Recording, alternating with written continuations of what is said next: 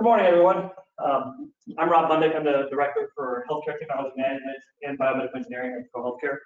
We're a community-based, not-for-profit organization serving mainly Waukesha County in a few areas. A little bit about ProHealth. 3 hospitals, roughly 360 beds, 13 clinics. Some are popping up now because of COVID testing. So that number's fluctuating for us. We're shutting some down, opening some up at the moment. We do have a freestanding emergency room in Bundick, Wisconsin, that was being built as a hospital, but because of COVID has been paused. So that will soon be our 4th hospital, hopefully within the next year. We do have a regional cancer center for any of you that came from the west and drove 94 headed east. You may have seen it on the edge of the interstate, right there in Waukesha, I believe. Is it after? Yeah. And then we have some partnerships with surgery centers, endoscopy centers, and different physicians' offices. I mentioned earlier we have an HTM department and a biomedical engineering department. It's split for us for a couple of reasons. One is to capture our costs. We want to keep cost of service away from cost of ownership. So anything in biomedical engineering is actually pure service. We can track our service for equipment. Anything HTM related is related to owning that device. So our biomedical engineering department is made up of a supervisor. We have 1 admin/dispatching person, 7 senior biomed techs, 2 imaging, 5 senior imaging, and 1 imaging associate. I get questioned a lot about what an imaging associate is. That imaging associate is the bridge between biomed and imaging for us. We've developed a program where we actually grow our engineers in-house. So we actually love hiring entry-level engineers and building them up. So that imaging associate position is the bridge between a biomed senior and an imaging technician. Our HTM department consists of myself as the director of both departments. Dave was our cybersecurity analyst. We do have a database analyst who runs our CMMS system. We have roughly about 18,000 devices. Dave will get into that. But her job is solely managing that equipment, managing our workflow processes, reports, reconciling financials, any of the data analytics that to our department. She's the one doing it. Medical device integration engineer. We work closely with our IT department. We actually have an integration engineer that was a biomed technician. We've converted to that position. His job solely is to focus with IT and building that device integration workflow so that our engineers can actually focus on service and equipment. Lifecycle planner, right? Yes. We sell and dispose and move our assets ourselves. So in our organization, we hopefully rarely ever trade in equipment. We have found that we can make a lot more money selling that equipment on the open market than by actually trading it into the OEM. Parts procurement specialist. For those of you engineers that order your parts, come see me, we'll talk about this.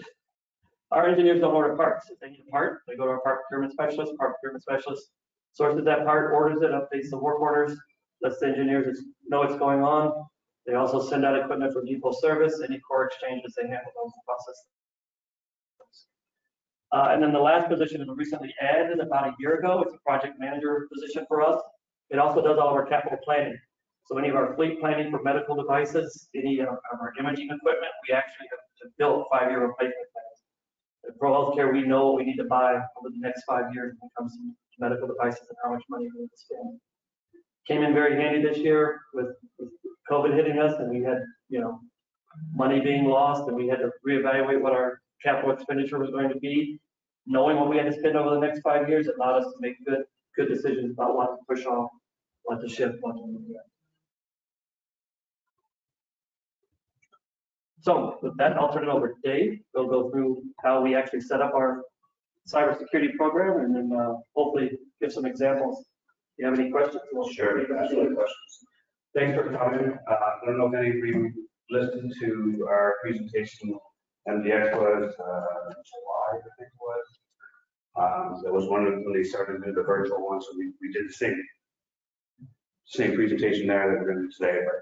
But welcome again thank you for coming. It's a really good crowd. So as Rob was talking, I've been in this now 3 years now into this position.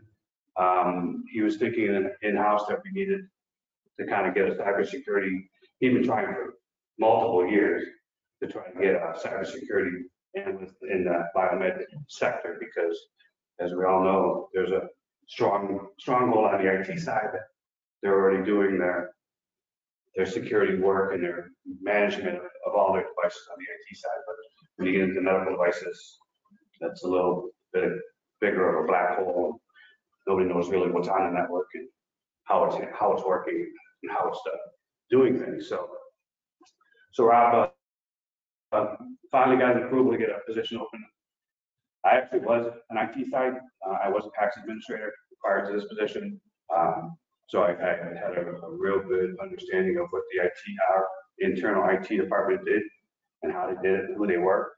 So unfortunately for Rob and for me, I just moved over across the hall and then became a Biomedical analyst. So what we did first off, and what they had already been doing, is beginning our CMS. The first thing you do, most experts will say, is if you don't know what's on your network, you can't control it. If you don't know what you have, then you don't know what you have. So even before I got into this position, they had started on the CMS. Hopefully everybody's got CMS in their place. Hopefully they're not doing that roll of expiries as we were talking about earlier at breakfast. And so obviously we use Connective as ours, recruitment. And so I'll get into some more details on how we're expanding that CMS and what we're doing specifically internally to help us, help our organization. So first off, again, the first thing most agree on is if you want to create a successful, you need an active medical device inventory. And so how can it be created? What do you need to get in there? It's all dependent on what your organization thinks. Obviously, the easy stuff is, what it is, who's the manufacturer, all the details up there. But when we started to look at that, we wanted to specifically detail networking attributes to the medical devices that we have, or all devices that we have. And that's a big key when you get into cybersecurity, of course. You want to know what's on your network, you want to know how it happens, you know how it appears on your network. So I don't know, the expertise level on that side here in the room. So I'll just talk, just simple level, just to make it even for everybody. All right, so this is our informatics page we created specifically for medical devices in our CMS. We've done a lot of changes to this. This is actually a very old picture. We were in the process of making some additional changes to that. We're just want to point out a few things that are pretty key to these things. So we got MAC addresses that are hidden down here. So obviously that's what touches your network. When you put a device in the network, the first thing it talks to the network switch is by MAC address. So that's the first thing. It's going to be talking to the networks. That's why we want to get what that is. We go here, we get software stuff, operating system, operating version. Now with Windows 10, we've got all these different versions going on. There's different builds, 1607, 1803, 1903, now we're in the 2000s. All those have different expiration dates. So we thought when we got to Windows 10, we were good, that we didn't have to patch anymore. Everything should be one, well, now each different level of build is a different thing. So we want to capture what build we have and what's, actually I put in here, what's the expiration date. So when's Microsoft going to stop supporting that particular product with the normal patching? Obviously, this is all Windows-based. When you get into Linuxes and the RTOSs and stuff, we capture that. It's a whole different process. Licensing, we kind of capture as much licensing as we can here.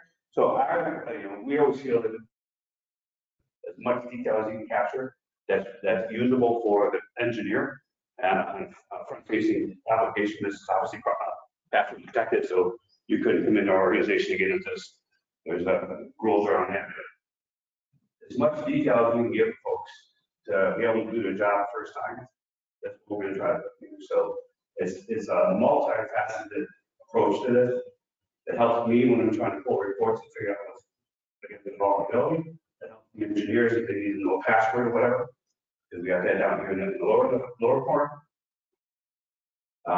It helps, the organization when they need to know how many Windows 10 devices we got, we can pull reports to these offices. So this is a big expansive page. It keeps growing. We keep finding out other things we want to add on there. Ultimately, when we get a good, I want to say this, a good SBOM, a good software building materials from the vendors, we'll probably add some of that too in here. Because, as you probably are aware, vulnerabilities are now coming out against SQL, against Adobe, against other software applications that may be put into your devices that are not originally there. So the one thing we just actually implementing next week internally is when our engineers get a new piece of equipment that they want to put into our system or into our organization in an onboarding process, the work order that they create now has some mandatories if some things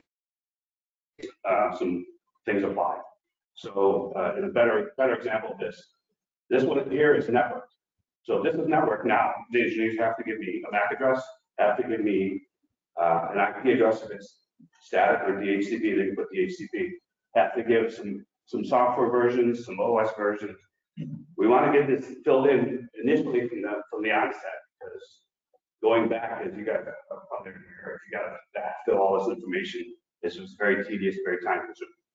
So if you got the device before it's in production, you can get all the information now. I think that's the best time to do it, and then it's in there. And then the device integration specialist and myself, we look through it. We gotta look through it, make sure it's all good, check it out.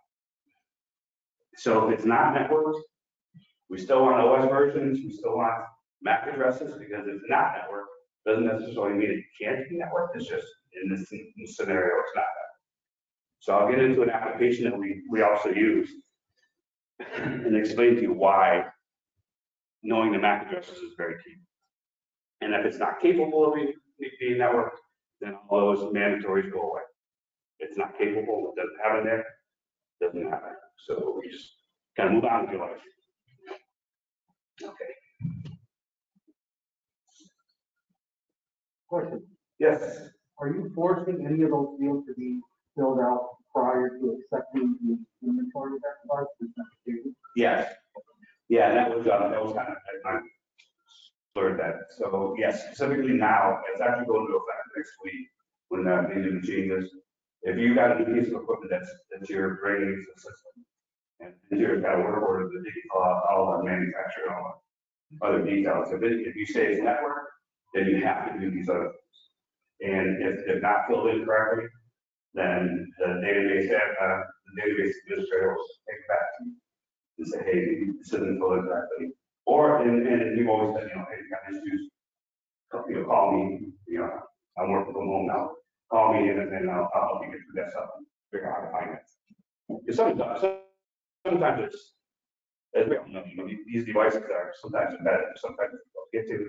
I mean, there's an MDF form that we try to get from the vendor that's supposed to have a lot of detail in it too, but they're sometimes as old as the furthest away revision that they put out, so it could be even 2 or 3 years old.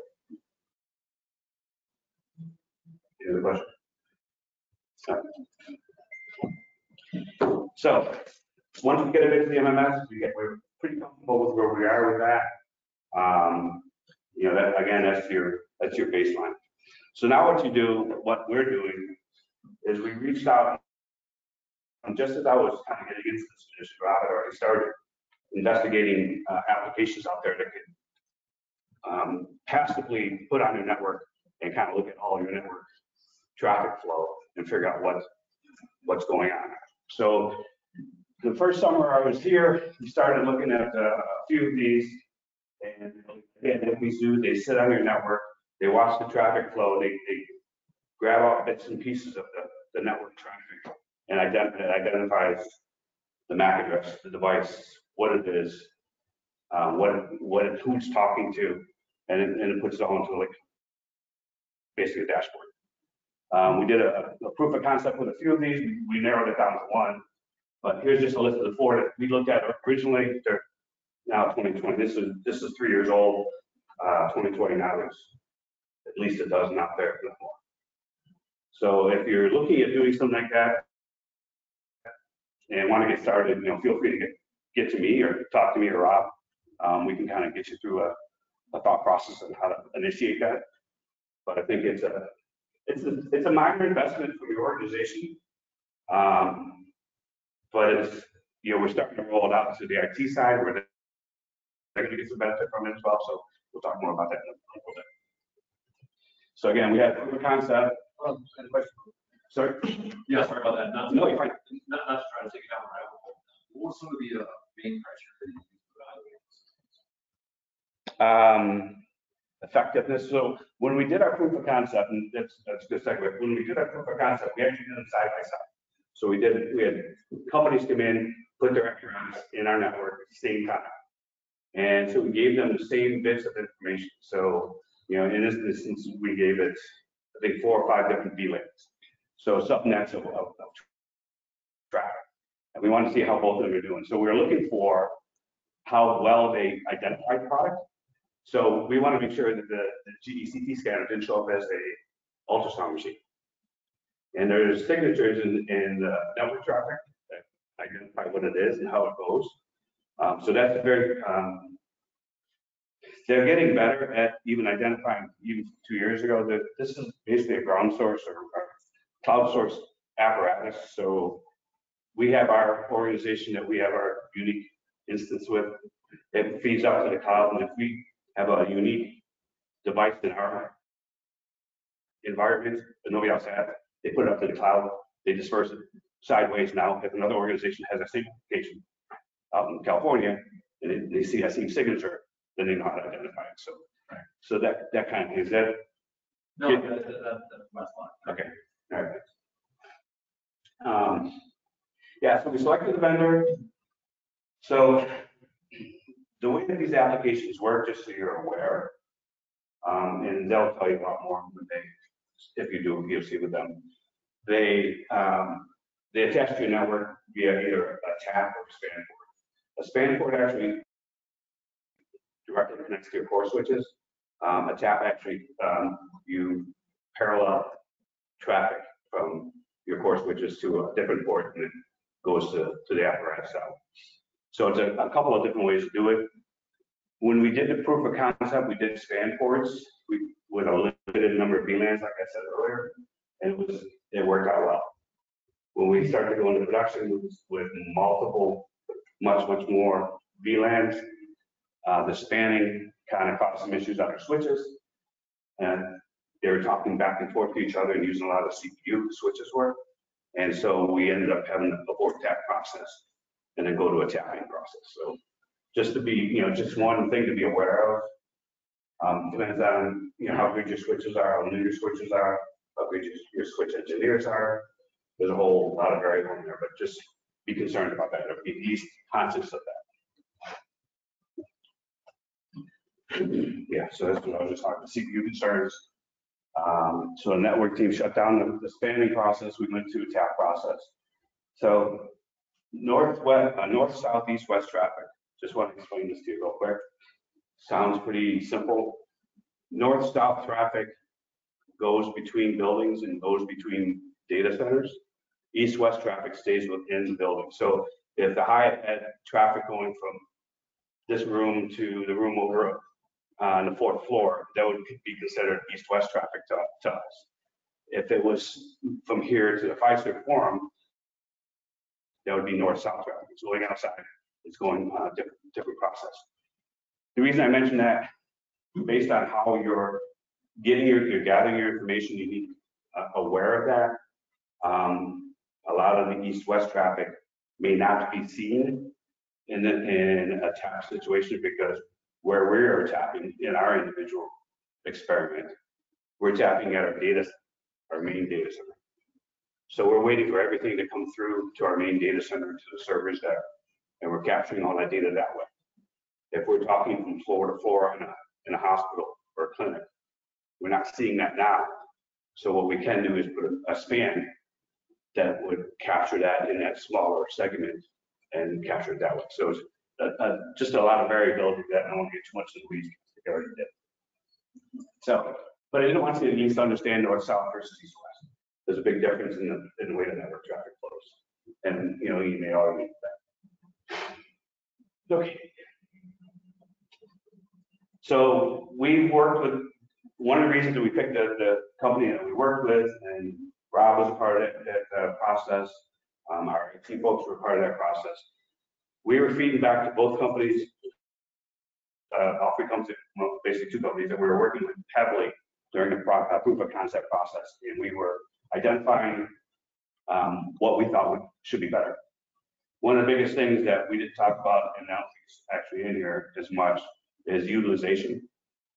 These products now can figure out utilization. I'll go just briefly on that, but they can figure out utilization on how much you're using your equipment. It feeds well into the procurement process, the capital purchase process. If, you know, just as an example, we always use a big iron. If you got an MRI suite over here at the clinic, they said you need to replace, and it's only been used 40% of the time, then you kind of wonder why you really need to replace it. You know, there could be some other criteria to that, but so we go back and look at some utilization data. We go back to management and say, hey, maybe we can rearrange schedules, maybe we can push some patients over to that one, maybe we can do some other things to try to fix that. Yes? Did that help the product pay for itself? By doing that, by, you know, you decreased operations and your decreased capital spending. So from a You try to quantify that. So from a justification standpoint, we did not focus on that. We were focusing purely on the cybersecurity aspect. When I was tasked that year to look at cybersecurity, I was also tasked to come up with our 5-year forecasting plan that I had talked about. So I had two tasks that year: say, drive our capital equipment plan and help us save money on the capital equipment side. Also, you need to develop a cybersecurity program. So as I started looking at this before we were on day one, and I started seeing that cybersecurity software can actually also give us utilization data, and that's when we started marrying the two together. But for this aspect, I didn't use that as justification for cybersecurity. I had already had that narrative to say, you need to go do this, no matter what the cost is. You need to implement a program. Where we did utilize this, excuse me, was our capital forecasting and capital planning side. So the following year, which was last year, when we justified that, we actually looked at a 5% reduction of capital as part of implementing the 5-year plan, using utilization data, using the model to be able to shift and push out when you could extend capital. So for us, ProHealth has roughly, well, not this year, but typically we spend between 15 and $20 million in capital equipment on medical devices. So a 5% reduction of that is a huge savings for the organization, but it's not technically a savings because we're just extending that capital. I may not spend that $2.5 million this year, but I'm going to spend it next year. So it wasn't necessarily a savings, it was more of an extension of your capital. Sure. Can you touch on how, when you say utilization, how do you know? Sure. You know, how is that? So it's a good question. Still learning there. I think the best way to identify it is if it's an imaging machine sending eye contact data, you can track the eye contact. So you can look at the eye contact packets and see when the first image was taken, the last image was taken, and consider that being in use. It's not 100% accurate because you know there's crop time, but that's the best way we can get to it from that aspect. In other avenues, IV pumps, if they're in use, they show that they're pumping, and so you can kind of look at that on the network and kind of identify there's that. Yeah, so it's just kind of watching the network traffic and seeing actually what's going on. That's the most difficult part for these companies that they're trying to ascertain accurate utilization, accurate data, that in that realm, just because they're more of a, most of these companies that we're dealing with, but not all, came from the IT cybersecurity side. And they're moving into the medical device world. And so it's a big learning curve for them. And that's why at certain point, we're helping them help us, basically. And in the software, you can actually set business hours for that device. So you can run it on, if it's a CT that supports an ED and it's 24 hours a day, your utilization is still a 24-hour. But if it's a CT at a clinic that's only Monday, Friday, 8 to 5, you base your utilization on that Monday, Friday, 8 to 5. So when you're looking at percentage number, it's a utilization percentage based on the business use of that. Now here's the tricky part, right? I could have two devices that are 90% utilization. One is a 24-hour window that's 90% utilization. One's 90% utilization Monday, Friday, 8 to 5. One machine is getting work 3 times as hard, right? So it helps get you data, but you really have to have some more insight into how you're doing it. So then we go back into the number of studies, number of scans, things of that nature, and what's the priority of those devices in the organization. So there's where we take some of this information. Our project manager and capital planning tool then starts taking that and saying, here's where you should start scoring what we should replace. If they're both, well, say that the ER one is at 80% and the clinic one is at 90, I'm still going to give priority to the one supporting the ED, even though it's a lower utilization number. So all that is factored in. This is just providing us some additional information to actually help us gain data to make proper decisions. Anything else? All right, so we're at. So we kind of talking about, we're feeding back and forth with our particular company that we chose. And I'm assuming all other hospitals that are using different ones, we're doing the same process. So we're feeding back to them what we want to see, how best they can do it. There's a lot of different integrations that they can do with existing IT applications, with your logarithms, your sims, your switch, ICE profiles, your ICE primes, your ICE integrations there. We are doing some of that integration. We're doing not all of that, just for the simple reason that we want to keep control. I guess that's what I said. We don't want them to go ahead and make changes on our switches just because of what they think they saw. But what we do want them to identify it to us, we can investigate it and then we can make the appropriate actions. And we'll talk a little bit about segmentation in a little bit, how we're using that. And so the other thing is the ability to baseline workflows kind of gets into the segmentation segment, but it talks about if you know your normal traffic for what this particular device is supposed to do, you can baseline that in the application, and all of a sudden it goes outside that. So that's basically. Okay, so the more enhancements that we're looking to do, an API to our CMS. For the simple reason that the source of truth is going to be this application for networking information, because it's actually seeing what the device is saying in the network. Whereas the source of truth and the CMMS is going to be for some other manufacturing data, maybe some warranty expiration data, stuff. So we're trying to get a bi-directional API with that. This is just a fancy term. And so we'll look at that. And we're still trying to fight for that, and we're going to get there at some point. Again, the ability to target a device or install third-party applications. We're working with the company trying to figure that out. If your device is a domain device that's sitting on for whatever reason, if you've got an ultrasound machine that's Windows and it's sitting on your domain, well then it's got domain attributes that a domain inquiry to that machine can get you some feed out of all the third-party applications that are residing on an ultrasound machine.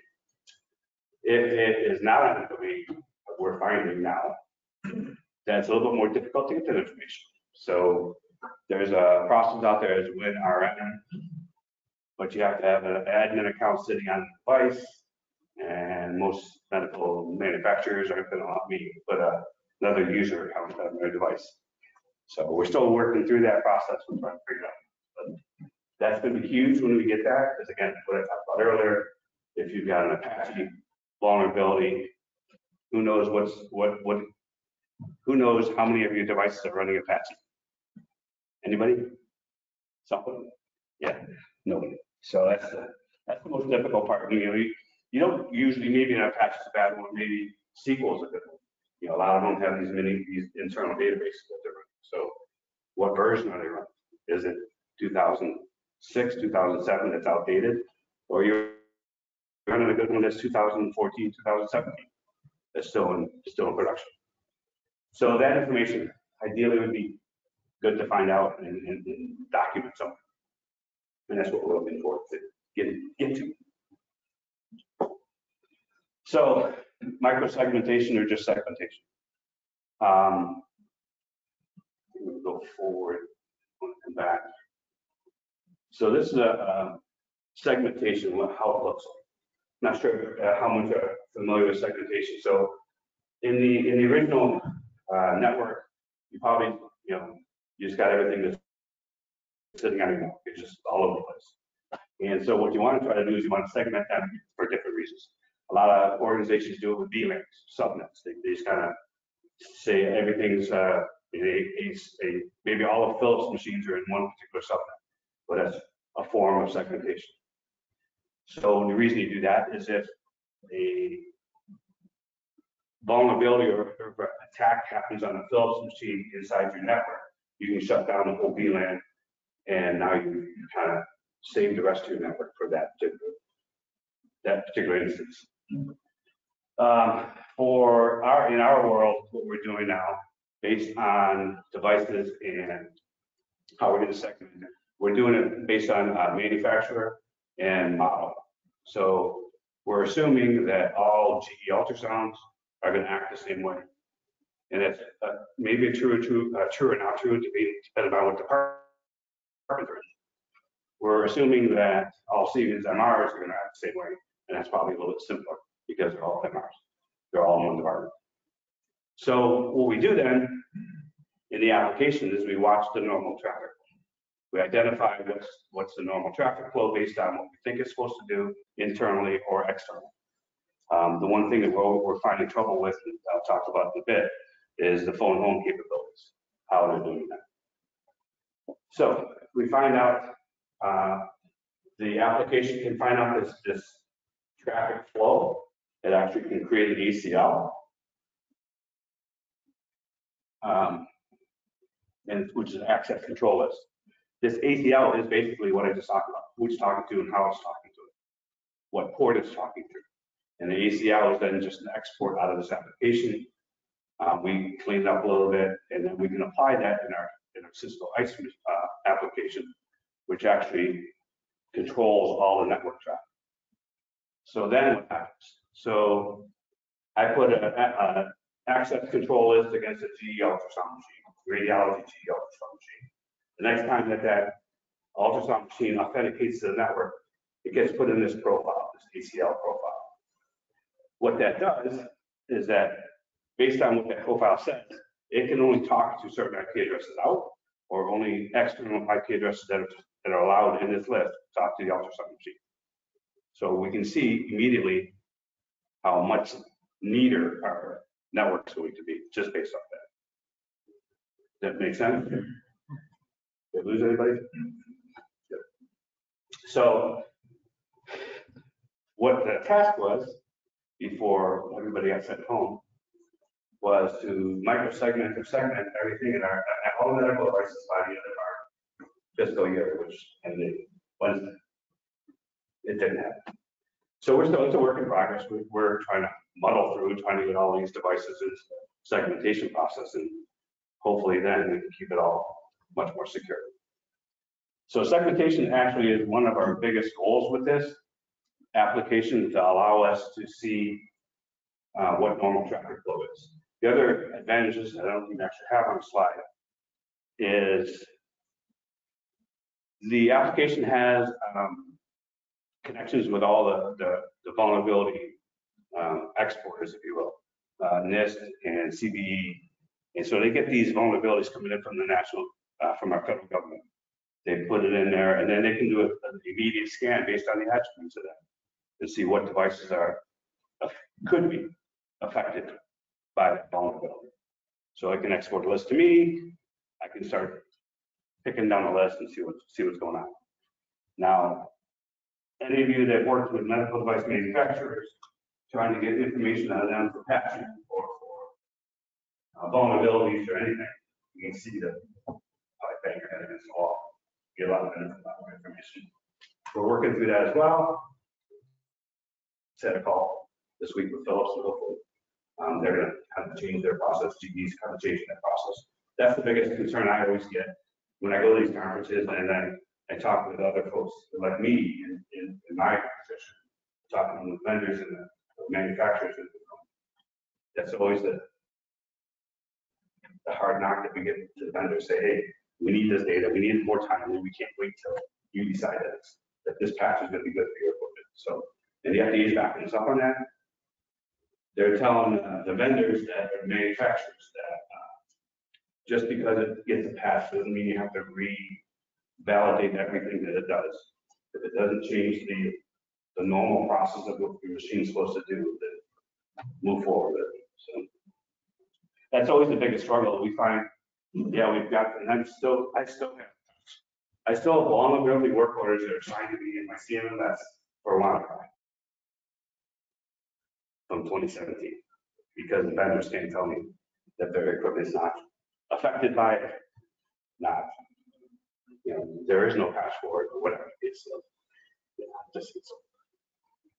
the biggest challenge to me. That's why I lost all my hair.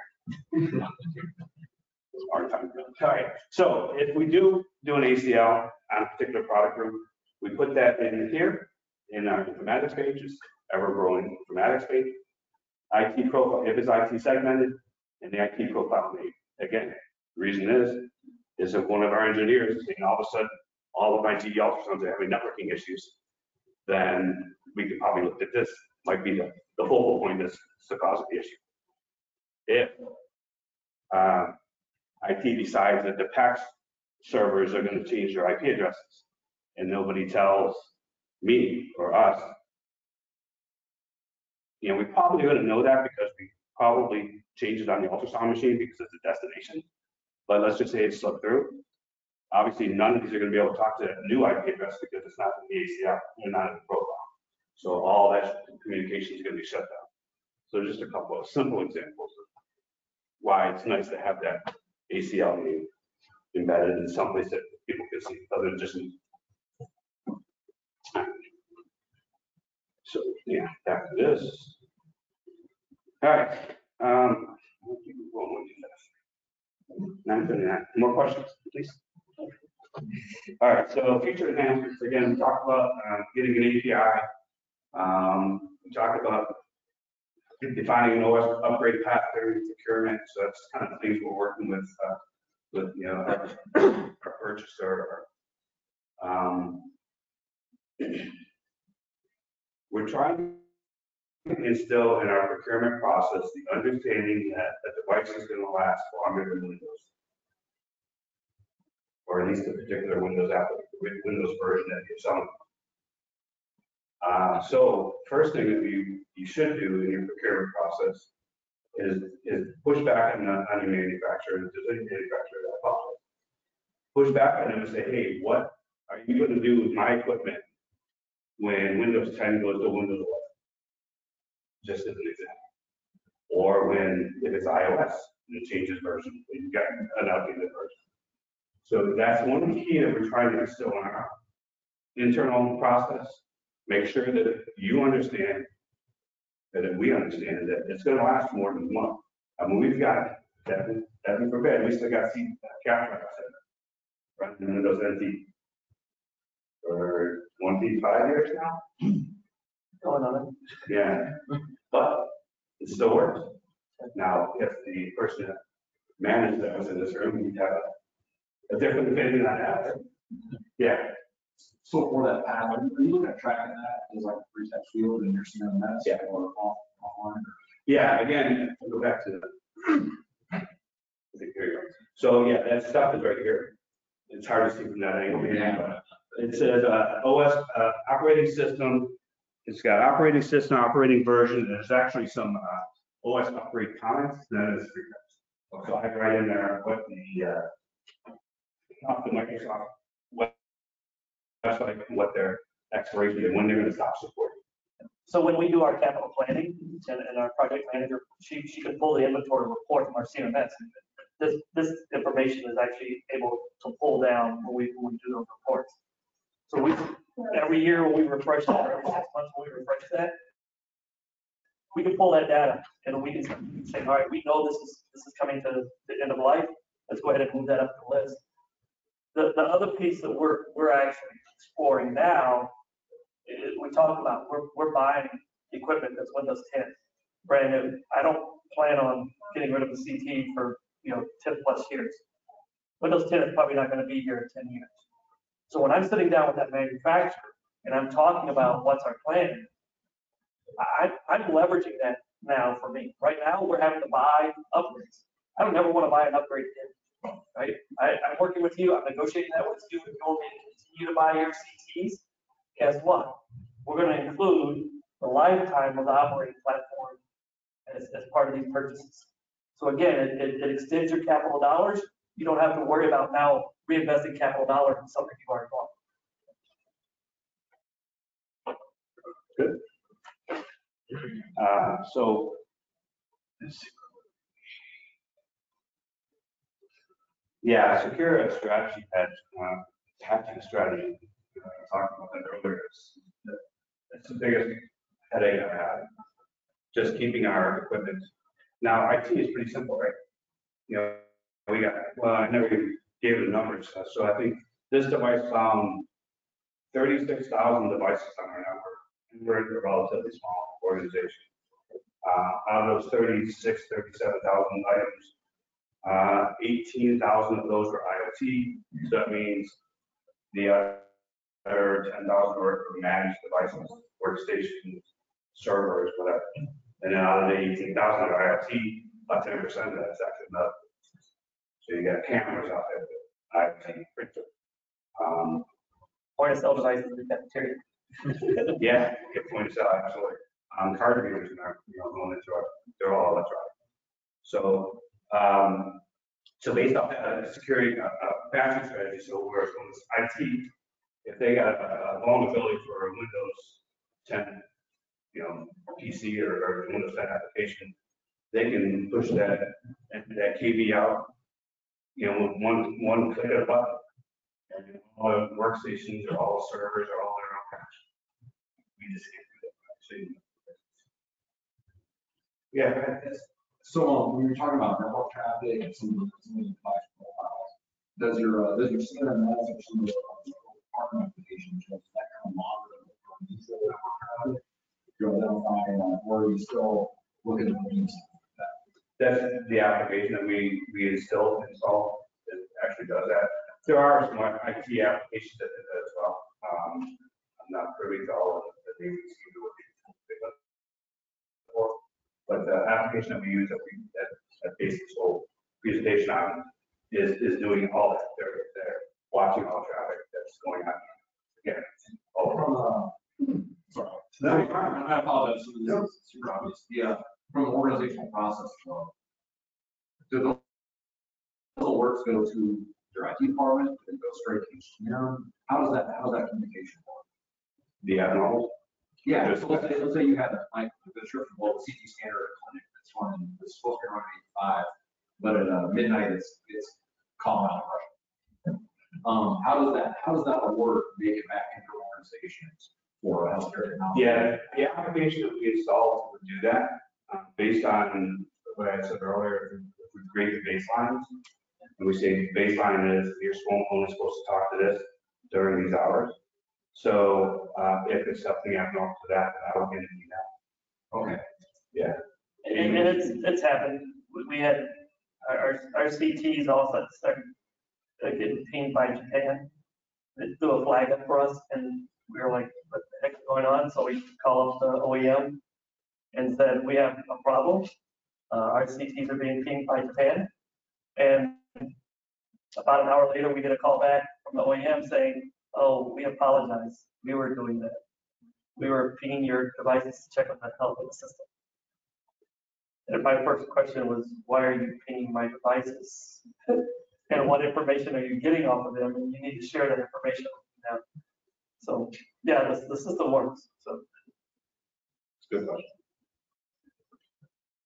Any other questions? I think I'm getting towards the end here. Some more future plans. So this is kind of outside of the application now. Different things that we're doing in our organization to try to secure our network. I don't know how, if any of you are using LDAP authentication on your network. The only ones that I found right now that are capable of doing that right now is GE. There are also some machines that are newer enough to understand the LDAP authentication, which is basically anything you sign on to your laptop with your username and password. It's authenticating against a server. That's basically LDAP. We're finding more and more that well, two things.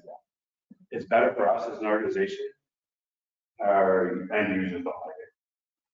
They like just powering up the machine and going on with their business.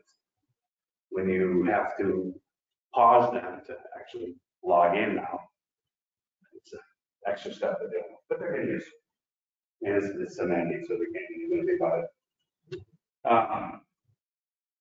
Other things, USB locks. We've got these little USB locks that we can put on USB. Funniest thing you find is when you've got an Apple phone attached to an anesthesia machine charger in a surgery suite. Yeah, that's probably not, I wouldn't want to be that patient. But so we can lock those down. We got the little keys to them. Kind of got slowed on that. Everything got slowed with COVID, but we're hoping to get that out there again. And then that actually pisses off the service engineers when they come in, the vendors come in and work on our equipment. But what it does actually, in addition to that, is now we know that, Dave from whatever vendor is not sneaking in and working on my equipment because they can't get tapped to my USB stick. So now they have to come to the engineers and say, hey, I'm coming in. Can I work on the equipment? And we're trying to change passwords. I'm sure every one of you Googled GE passwords or Siemens passwords and got them right off the internet. Admin passwords, whatever passwords. So we're trying our best to be able to change those as much as we can, again, with vendor support. And we're keeping the admin password for the COMS. Our engineers need to know what the admin passwords are, especially when the vendor comes and say, hey, what's the admin password? They know where to get it, they need to call me. It's a pretty simple process. So again, creating a process for patching and virus protection, that's always an everyday constant battle. So here's just some issues, some security vulnerabilities. This is, again, these slides are from July, so only the first half of the year, but these are some of the things that they've already. One other thing I want to talk about real quick. On our CMS informatics page, we're actually adding we have added, we're kind of tweaking it, an integration status. So what that means is if I have a device like, again, we'll go with a radiology ultrasound machine. Well, we know it's integrated with PACS. So we put that in there, integrated with PACS. Is it integrated with your EMR? Just a few things that we selected. EMR, cardio PACS, radiology PACS. We have a women's PACS system as well. So we just kind of put it in there so we know what the integration is. So we can kind of just have a desktop. But back to these issues, as you can read, health share of Oregon, 650,000. That was a laptop got sold. Elite emergency physicians, 550,000, improper disposal of patient records. So these vulnerabilities are out there, some of these are, and Rob always says this, our biggest threat is our own people to our vulnerability, to our security. Phishing emails are still a #1 killer. Email hack, 232 patients, 1,000 patients. So phishing attacks are still there. And we just had our internal meeting, an internal parliament meeting this week, and I reiterate, phishing emails, and somebody they thought they got one. So we've gotten, I'm sure most organizations have a send to phishing email address that you can send suspicious emails to. Just every time you talk to somebody in your organization, you talk about phishing emails, because that's probably going to be the one that takes you down. Not necessarily going to be somebody walking in your door, connecting to a piece of medical device or a piece of equipment of yours and attaching to your network. It's going to be remote. Just some other examples: 200,000 phishing, 170,000 accounting firm hit by a ransomware attack. I get some more examples that are just in the news as of like last week. University Health Services. We all read about that. I think 400 locations across this country, and they were hit with ransomware. I don't know what the status of them now as of today, but earlier in the week they were back on paper. Most of the organizations have all your drugs on the network now. Well, if your network is taken down, or if your EMR can't talk to the drug library or the drug dispenser, you're not getting drugs out very easily. So yeah, there's just a lot of different things going on in Düsseldorf, Germany. This one actually is suspected of causing a death. This first one I've actually heard of causing a death. What happened there was hospital A got attacked by ransomware, so they had to deter or defer a patient to a hospital B, and then transit the patient out. So the lack of immediate care for that patient caused their demise. And our article from Health IT Security, which is a good website, you guys on that. Healthcare IT Security website is a good one to log into and join up with. Suggests that 44% of healthcare providers meet NIST cybersecurity standards. Only 44%. So that's just a security standard. There's a few of them out there. NIST is one of the bigger ones. Yes.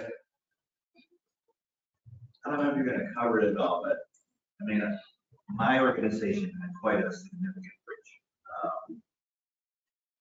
Quite a few years back now, left 2 laptops from an administrative area that had information, Nice. including mine. So we're under OCR watch, and they're very focused on encryption. Right. So talk to us about encryption, because that's an obstacle for us, right? In the medical device world, because none of our devices, well, I don't know if any of our devices, maybe a few Windows 10 that are operating with encryption. Sure. Tell me about that. Yeah, there's a lot of question in there. I'll see if I can unpack as much as I can. So let's start with the medical devices.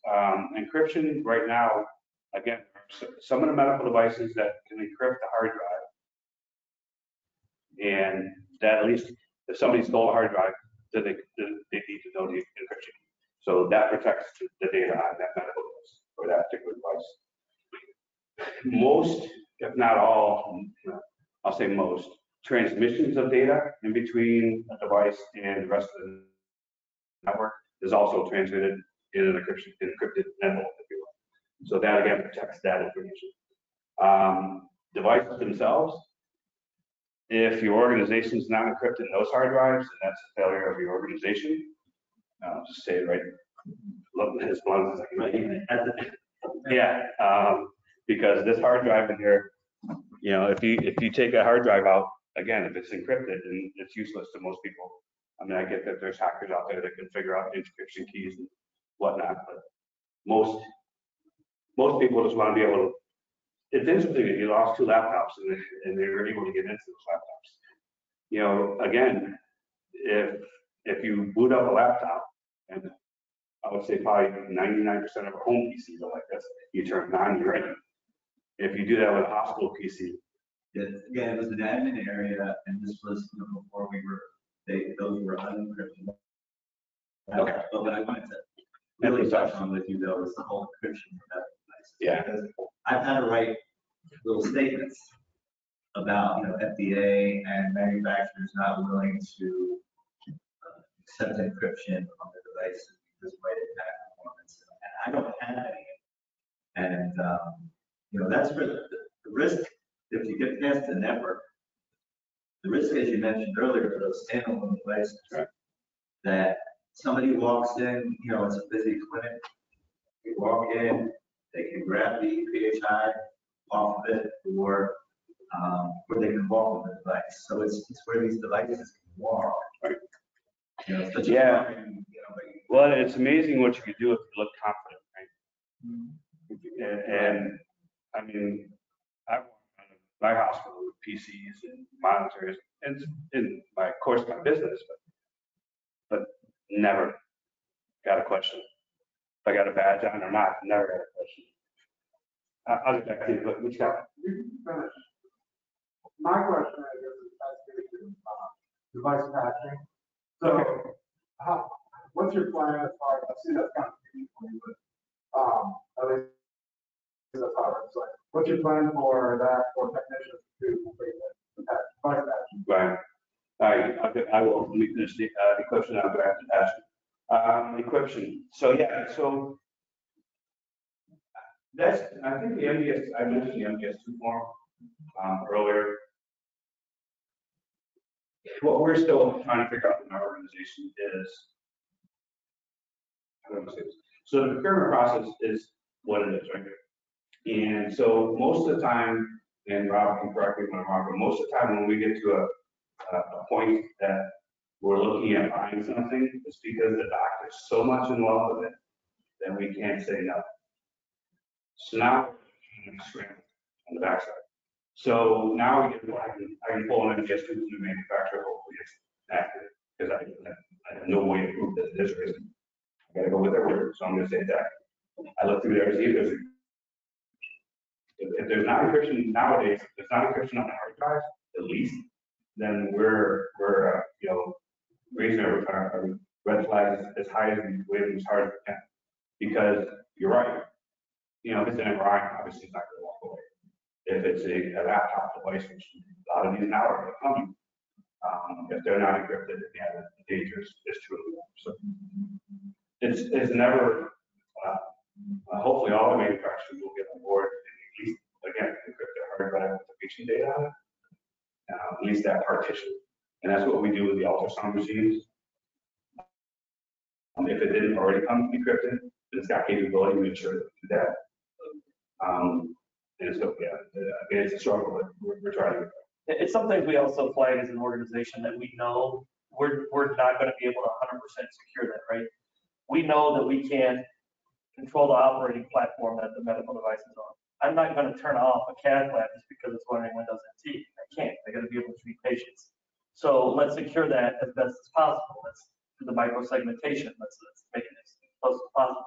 The same thing is with encryption. We've had those conversations saying, we know we can't encrypt this medical device.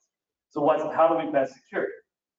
Okay, well, let's put USB locks in there so no one can come in and plug it in and walk away with information. Let's try to secure it. Let's lock it down. Just a chain lock. So we flag those and we do the best we can. We know it's not going to be 100%. Even encryption is not 100% because you get a bit of a packet over encryption, right? So you just make it as difficult as possible to gain that information, and you just continue to monitor it. You don't just wash your hands and walk away and say, well, we can't do anything about it. It's one of the reasons why we justified having Dave's position was we have to continually stay on top of it. Just because we can't do it today doesn't mean 6 months from now it can't be done.